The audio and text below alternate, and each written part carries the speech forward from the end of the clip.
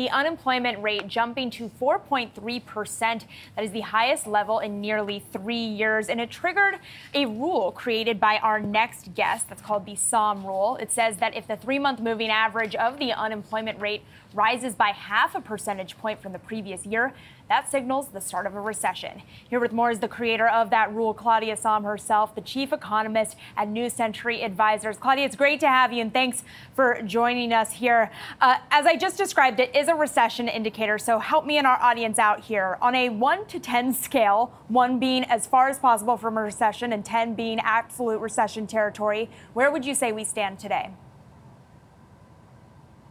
If I were to just look at the rule, so this is a pattern that's held historically, and it's been very reliable. So the way you would interpret this rule normally is we are probably about 3 months into a recession. Now, is there anything about the world right now that is normal? No.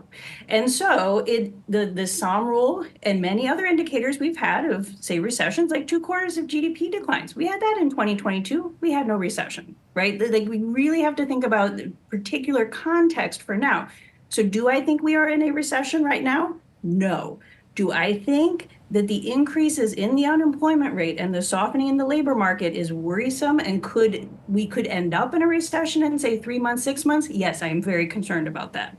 But the Sahm rule is probably overplaying it right now to some extent, just because of pandemic induced and labor force. We just had a lot of shocks we're working through. So there's kind of some extra now, but we should be very concerned. So this is high up on the 10 scale, not a 10 though. Claudia, talk to me a little bit more about that last part of that sentence that you just said, just why it is different this time around. Clearly, we saw shocks to the labor market throughout the pandemic, and then even coming out of the pandemic, immigration also playing a massive role in some of that uptick that we have seen most recently. Right. So the recession indicator, it looks at changes in the unemployment rate, right? Because as a country, we've gone into recessions with really low unemployment rates and really high unemployment rates. So it's looking at changes, looking at this momentum, that once you get enough going, you're in a recession. Okay, so there are things that have happened that have really moved around that change in unemployment. We had the labor shortages earlier on when people dropped out of the labor force because of the pandemic. That pushed the unemployment rate down really low. So we're comparing to something really low. And then in recent years, we've had a big surge in immigration and other people coming in from the sidelines, the labor force. It takes time to find a job if you're coming in from the sidelines. That does push up the unemployment rate. As long as it does that temporarily, right? And then we get people working, that's great. But so like that aspect of these big changes in the labor force that were not only big, they were fast, has just made an indicator like this that's trying to figure out the momentum more challenging than we have seen in any of the historical record that the rule was created off of. So Claudia, squaring that then with what you answered to Maddie's question, the chances here that we could see a recession in the next 3 to 6 months. I guess what would you place those odds at now? And when we talk about maybe the likelihood here, what would make you even more concerned? Clearly it would be if the unemployment rate increases, that sort of thing. But is there anything else maybe outside of those metrics that you're closely watching that would be a bit worrisome here for the economy? Okay, so the odds of a recession are elevated in the next 3, particularly 6 months or so. It's not my base case. The reason that I see a path out of this, that's a good path, is we do have, in particular the Federal Reserve, has some important policy levers that it can still pull in terms of gradually lowering interest rates. We have a really healthy economy. We're just like pointed not in a good direction. So just take a little bit of pressure off, or as much pressure off as they need to, and we can get this back to more of a glide path. Like, the problem is not where the U.S. labor market is right now. Close to 4% unemployment is good. We've had a lot of increase in the labor force. We need to stay in this place. If we get month over month of this weakening, that's the problem. And I think the policymakers, there are some tools to help smooth that out, and they're pointed in the direction of doing that. Claudia, we're hearing some commentary already this morning about the potential for the Federal Reserve to make a move before that September meeting. And we're also seeing the market pricing in a higher likelihood of a 50 basis point cut come September. What is your base case? My base case is they're going to get going in September. I think it's pretty clear that it's necessary. The Federal Reserve outside of their regularly programmed meetings to make changes in the interest rates, we would be in a crisis situation. None of us should want a crisis situation right now. And we are not in a crisis. Like this labor report is really disconcerting. It is not a crisis, right? What we could see is Fed officials coming out, and as they give their guidance or communication, we could have them really talk up, we're willing to do whatever it takes to make sure we don't see more weakness. And I think that could give some support, and yet, they want to be measured. They don't want to go into panic mode. I think that's appropriate. And yet, just even 2 days ago, this is not the labor report that Jay Powell thought he was going to see. They were very clear. They don't want to see more weakening. We saw more weakening. And Claudia, I want to end by talking about where we are heading come November in terms of the toss-up with the White House.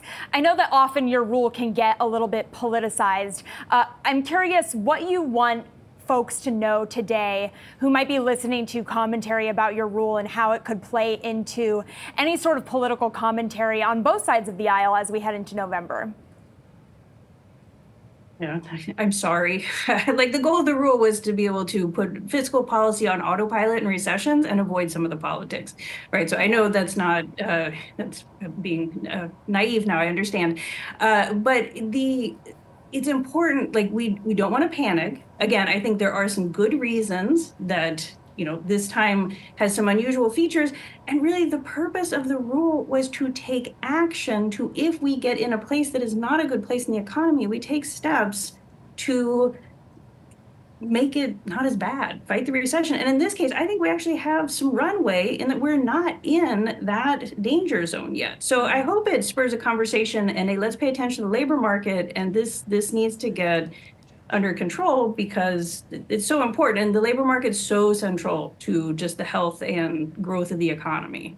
Claudia, real quick, before we let you go, how are you looking at some of the other data that has been coming in, more specifically some of the reading that we are getting on the consumer? There has been lots of questions about the pressure that consumers are under, whether or not we're seeing some of that material weakness play out. What do you think?